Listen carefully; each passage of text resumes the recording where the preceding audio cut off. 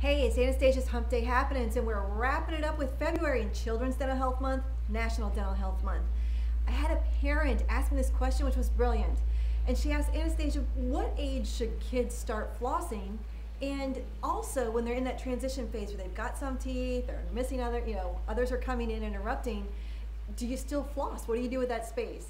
Because you don't want to get the child out of the habit. Great question. Actually, usually by the age of 2 is when we start to floss your child's teeth. And the only way to tell, because everybody's at a different eruption pattern, is looking into their mouth, and when the teeth touch, place some floss in between there. If the floss goes easily between there, they're making contact. So it's a great time to start remove the biofilm or the plaque in between. Now there's 3 things you need to know, because floss, just the string, I don't think it's going to cut it for you. I would recommend gum chucks.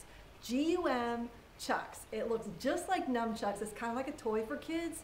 Your kids will grow into this. It is so fun, but it's also easy for parents to floss their child's teeth. So gum chucks, you gotta check that out. Second thing, air floss. It's made by Philips. Air floss is water and air, and it's just this little puff, just like poof, goes right in between there. It makes it fun for the kids, and this way they're not looking at trying to wrap your fingers around the string to remove any food or plaque. So I mean, this makes it kind of fun for them. Again, that's air floss.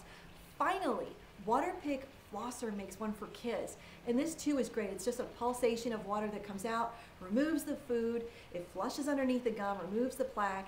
And you know what, it's all about staying healthy, and you're already getting your child's teeth brushing. So thank you, and I applaud you for asking about getting in between the teeth. So that's gum chucks, air flosser, and water pick for kids. So I hope this helps you out. I look forward to hearing the progress with that, and until next Wednesday, take what you learn, make a difference with it.